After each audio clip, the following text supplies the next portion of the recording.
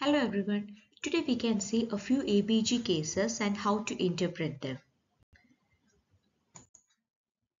So moving on to the first question. A young man was brought to the casualty after he had met with a road traffic accident causing injury to the chest wall.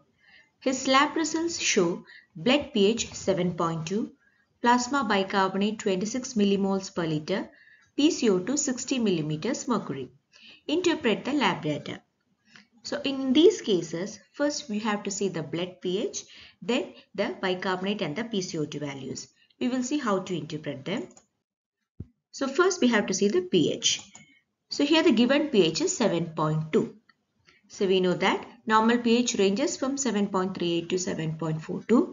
So it is acidic pH, right? So here there is acidosis. So that is your first impression. There is acidosis. Now we have to see whether it is respiratory or metabolic. So PCO2 is the respiratory component and bicarbonate is the metabolic component. Now we have to see its values. So given PCO2 is 60, which is high. Why? Because normal is 40 if it ranges from 35 to 45. So high PCO2. So the respiratory component is high. So which means it is respiratory acidosis. Okay, so it is a respiratory acidosis. And what about the bicarbonate? It is 26. So the normal range is from 22 to 26. So we take the average as 24, ranges from 22 to 26. So it is almost in the normal level itself. So in acute respiratory acidosis, what should be the compensation? If PCO2 is high, bicarbonate should also be increased. So we expect 1 millimole per liter increase in bicarbonate per 10 mm Hg rise in PCO2. Okay, so actually we are expecting a bicarbonate of 28 if there was compensation. Okay, but here it is 26. So it is a case of uncompensated respiratory acidosis.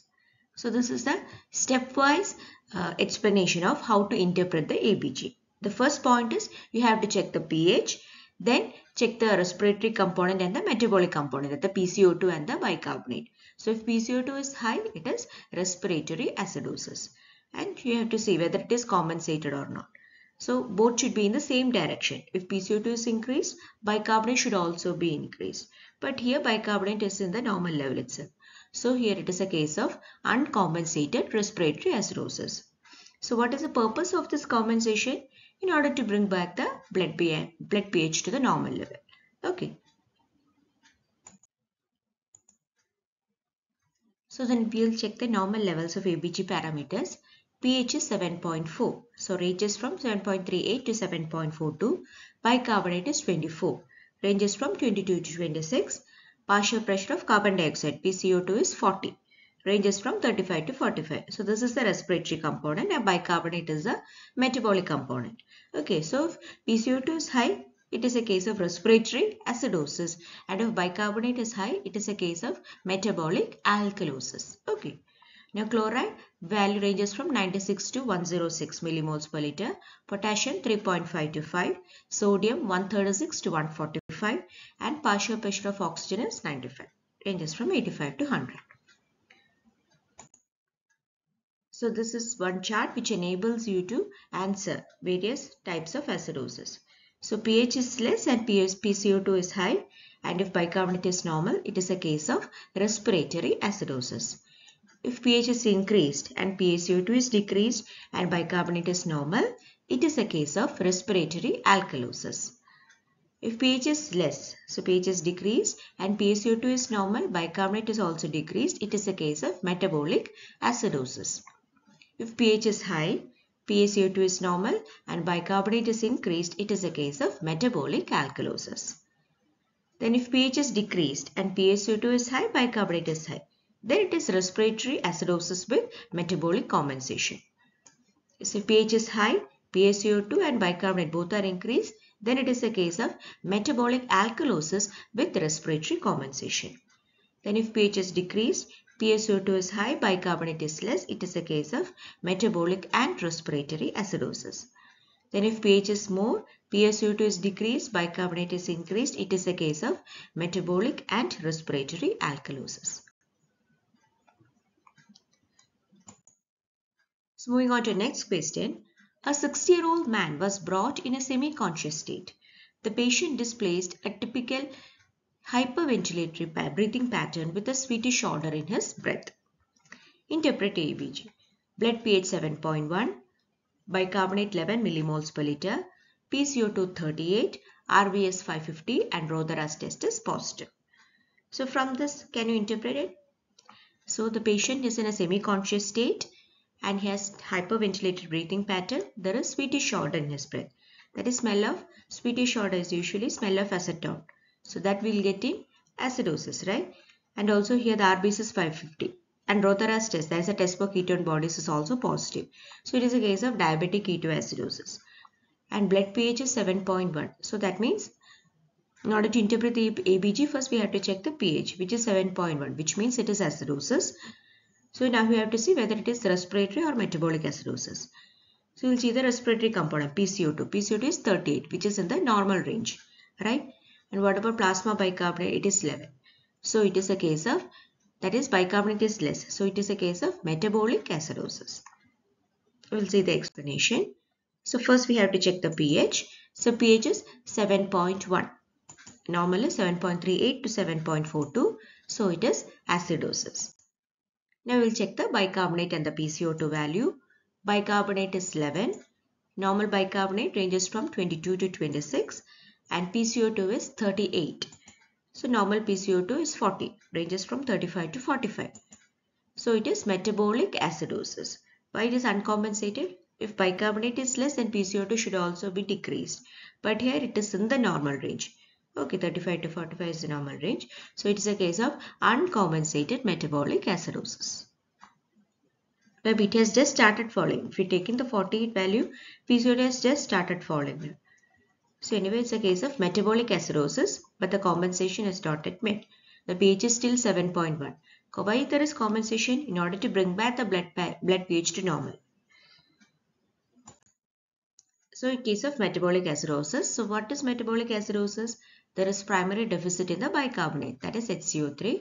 So diabetic ketoacidosis. Here there is a case of diabetic ketoacidosis. It is a cause of metabolic acidosis. And diabetic ketoacidosis usually cause high anion gap metabolic acidosis. So in ketoacidosis, the treatment is to give intravenous fluids, insulin and potassium replacement should be given. Why? Because the body tries to conserve hydrogen ions by exchanging it with potassium. So there will be decrease in potassium. So we need to replace potassium. Next question. A 70-year-old gentleman presented in emergency room with cardiac arrest. Renal function tests are normal. ECG showed sine waves. USG shows grade 3 BPH, that is benign prostatic hypertrophy with bilateral hydrouretic nephrosis. Interpret the ABG. So we will see it one by one. So pH is 7.24. Bicarbonate is 12. PCO2 is 26. Sodium 130. Potassium 7.2. Chloride 115. So first you check the pH. pH is 7.2, which means it is a case of acidosis. Now we have to see whether it is metabolic or respiratory acidosis.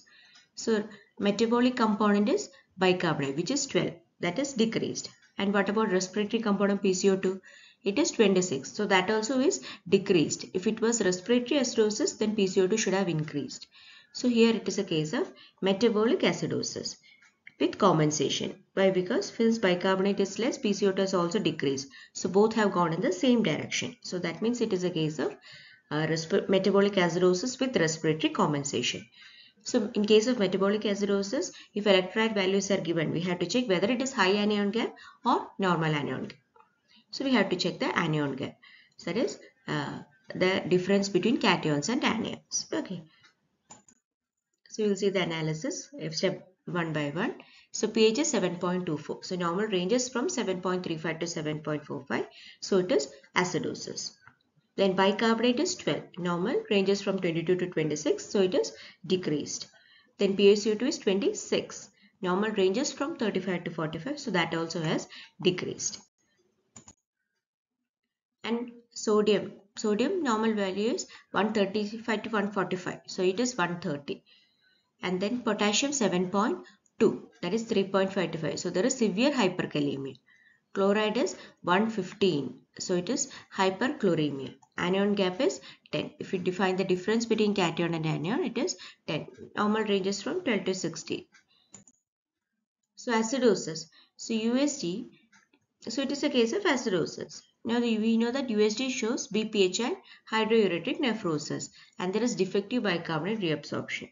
So the primary deficit is the decreased bicarbonate and decrease in pH. So it is metabolic acidosis. Then why there is hyperkalemia? Hyperkalemia that causes increased membrane excitability, ventricular arrhythmia, ventricular fibrillation. Okay, so that must have resulted in the cardiac arrest. So there is cardiac arrest. Then hyperchloremia in order to maintain the electrical neutrality. So it is a conclusion there is the metabolic acidosis with normal anion gap. There is normal anion gap metabolic acidosis. Then we have to see why there is such a condition. So renal tubular acidosis is one condition where there is metabolic acidosis. So type 1 renal tubular acidosis will get hypokalemia and hyperchloremic acidosis. In type 2 the potassium levels are normal, and in type 4 there is hyperkalemia. So here it is a case of renal tubular acidosis type 4. Why? Because there is metabolic acidosis and there is hyperkalemia. So renal tubular acidosis type 4 may be the cause. Now moving on to our next question. A young mountaineer went for Himalayan trekking. At 3,600 feet above sea level, he developed breathing difficulty and was rushed to the hospital. Interpret the ABG. So blood pH 7.8, PCO2 20, bicarbonate 22, partial pressure of oxygen is 80. So the primary deficit we will see pH is 7.8, which means it is alkali compound, that is acid alkalosis. PCO2 is 20, bicarbonate is 22. So bicarbonate normal level ranges from 22 to 26. So bicarbonate is normal. So what about PCO2? PCO2 normal is 40. Here it is only 20. So it is a case of which alkalosis? Respiratory or metabolic? Yes, it is a case of respiratory alkalosis. Okay. Why? Because the respiratory component has decreased and the metabolic component is normal. And the partial pressure of oxygen is only 80 because of high altitude probably. So we are interpreting the pH. pH is 7.8. Normal ranges from 7.38 to 7.42. So there is alkalosis. Now coming to the PCO2 and the bicarbonate value. PCO2 is 20. And normal ranges from, normal is 40. That is ranges from 35 to 45. Bicarbonate is 22. Normal ranges from 22 to 26. So here there is respiratory alkalosis. So in a respiratory alkalosis, we expect 2 milliequivalent per liter decrease in bicarbonate per 10 mmHg following PCO2. So we are actually expecting a bicarbonate level of around 18, right? But here it is 22. So the compensation is not, it's not compensated. Then PO2 is 80. So oxygen saturation is also reduced. So respiratory alkalosis. So it's a case of respiratory alkalosis, but there is a primary deficit of carbonic acid. That is PCO2 is less. Hyperventilation, that will result in the washing out of carbon dioxide. The causes are high altitude as in this case, then hyperventilation, hysteria and febrile conditions. Now moving on to next question. The paramedics brought a 42-year-old man to the emergency department after he was found lying in an alley with an empty liquor bottle nearby. His physical examination revealed blood pressure of 120/80, pulse rate of 110 per minute, respiratory rate of 28 per minute, temperature of 37. So BP normal, pulse rate is high, respiratory rate is high. The patient was unresponsive, his pupils were minimally reactive to light, and the results of endoscopic examination were normal. Bibasilar crackles were noted on auscultation. His deep tendon reflexes were brisk and symmetric, and plantar reflexes were normal. So this history suggested ingest of some toxin because the pupils are minimally reactive to light, high pulse rate, then high respiratory rate. There is bibasilar crackles on auscultation. So deep tendon reflexes were brisk and symmetric. The patient's lab findings were as follows: pH 7.1, PCO2 35, PO2 90, sodium 145, potassium 5, chloride 97, bicarbonate 12. So here there is acidosis. We will see the interpretation one by one. So first we will check the pH. pH is 7.1. Okay, so it is a case of acidosis. PCO2 is 35. Normal ranges from 35 to 45. And bicarbonate is 12. Normal ranges from 22 to 26. So here it is a case of metabolic acidosis. Why? The bicarbonate is less. PCO2, it is still in the normal range. So there is metabolic acidosis. Sodium is 145 and potassium is 5. Chloride is 97, bicarbonate is 12. So anion gap, if we find the difference between cation and anions, the gap is 41. That is 150 minus 97 plus 12. Okay, so it is 41. So there is high anion gap metabolic acidosis. So metabolic acidosis, we have to report it as either normal anion gap or high anion gap. So here there is high anion gap because anion gap normal is around 12 to 16. So high anion gap metabolic acidosis. So does the anion gap explain change in bicarbonate? That is the next point we have to see. See, the anion gap is 41 and bicarbonate is 12. So we have to find the delta ratio. Delta ratio is the difference in the anion gap. Delta anion gap by the difference in the bicarbonate. That is, anion gap obtained is 41, normal is 12. So 41 minus 12 divided by bicarbonate, normal is 24 and the obtained is 12. So if the ratio is more than 2, it means there is additional metabolic alkalosis. Okay, so that is one point. If the ratio is more than 2, then there is additional respiratory alkalosis, metabolic alkalosis. Then we have to check the PCO2 value. So PCO2, it is 35. So in metabolic acidosis, we expect PCO2 to be reduced by 1 millimeter mercury for every 1 millimeter per liter drop in bicarbonate. So here we are expecting is as 28. Okay. But the PCO2 is still high. So there is respiratory acidosis. There is additional respiratory acidosis. So the final diagnosis is it is a case of methanol poisoning with high anion gap metabolic acidosis, metabolic alkalosis and respiratory acidosis. So these are the ABG interpretations. Thank you all.